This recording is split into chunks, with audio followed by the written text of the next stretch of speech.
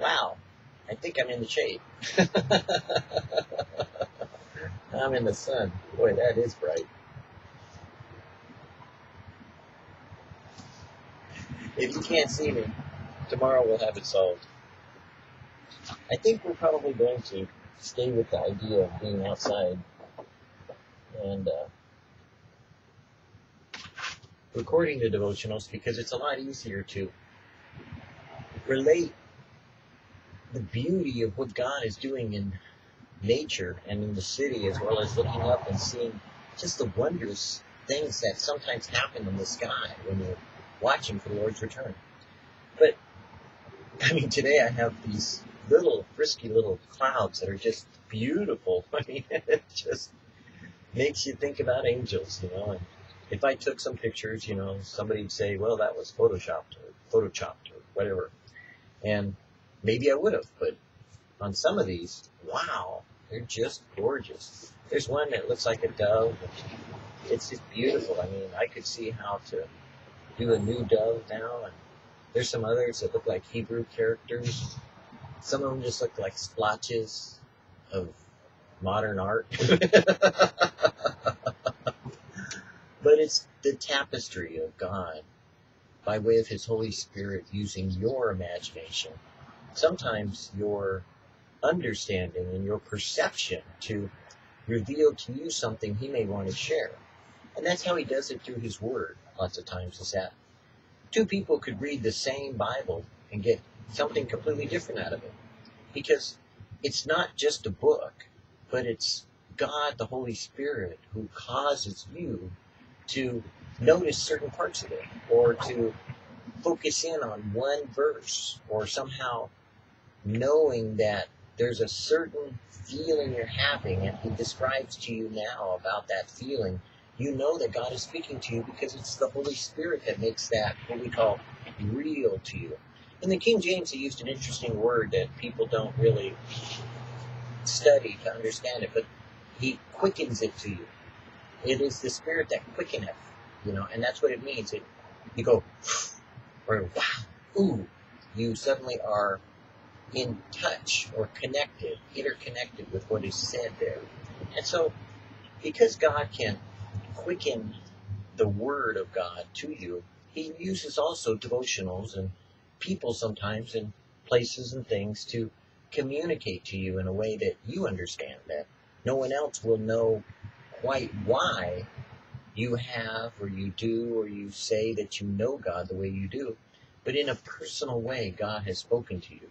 And so He can do it audibly, and He can do it physically, and He can do it through quickening it, you know, or making something real in your life, or through circumstances. But the point is that you know, because the Holy Spirit has caused you to know, that you're in touch with and communicating to God Almighty through Jesus our Lord, our Savior, the one who made and opened the door for us to have fellowship, not just with Him, but with the Father.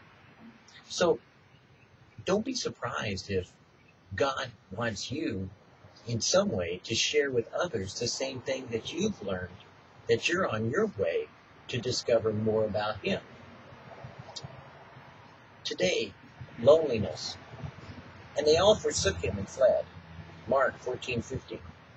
Down through the ages, all the simple acts of steadfast devotion, of obedience in difficulty, of loving service, have been taken by me as an atonement for the loneliness my humanity suffered by that desertion.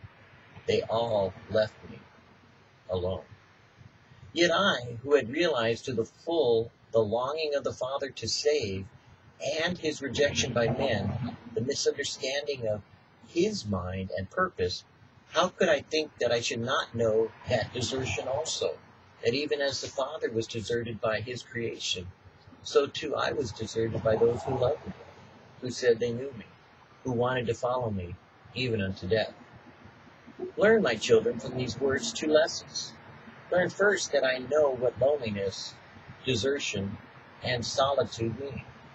I have been deserted. I have been left alone.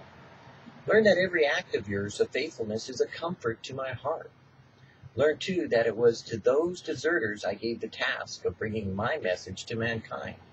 It wasn't by the high and mighty or the learned that I chose to use those lives that would touch other people, but by those who had already known what it was like to fail, to fall, to leave me, their Lord, alone. To those deserters, those fearful ones, I gave my power to heal, to raise to life, to comfort, to console, to conform into the image of me by my service to them. The same love that I shared with them, they would share with others. Would you not love the same as I have loved? Earth's successes are not the ones I used for the great work of my kingdom. They all forsook him and fled. Learn my tender understanding and pardon of human frailty. I know who you are. I know how you fail. I know how you failed me. Not until man has failed has he learned true humility, and it is only the humble who can inherit the earth. When you look at men of God, when you decide for yourself that you want to share anything for God or with God, don't get all religious about it. Be you. God doesn't want perfect people to communicate his will. He wants his perfect will communicated in love and in mercy, because that is his perfect will. Not that anyone should feel that they have the right to condemn one another, but rather because of his son's death, they would have the ability to forgive one another, to love one another, to bring salvation into the world and not condemnation because of what Jesus has done. So while it's easy to separate into specialty groups that you like this kind of worship, or you like this kind of teaching, or you like that kind of leader, or you like this kind of ministry, those are all nice preferences, and those are good, and God can use them. But remember, the bottom line in salvation is that God so loved the world that he gave his only begotten Son, that whosoever believeth in him should not perish but have everlasting life. And Jesus didn't come into the world to condemn it. The world's already condemned. It's just a matter of when that judgment will come. But rather, he came to save the world. So don't rule out salvation to some soul, some person, somebody that you might not think would ever get saved. But rather, God might be using you, who's failed so many times and been forgiven, to touch a soul or a life that needs to see someone else who's not perfect either, but just might inspire them to go on with God and discover that he has something for them, even as he has something for you.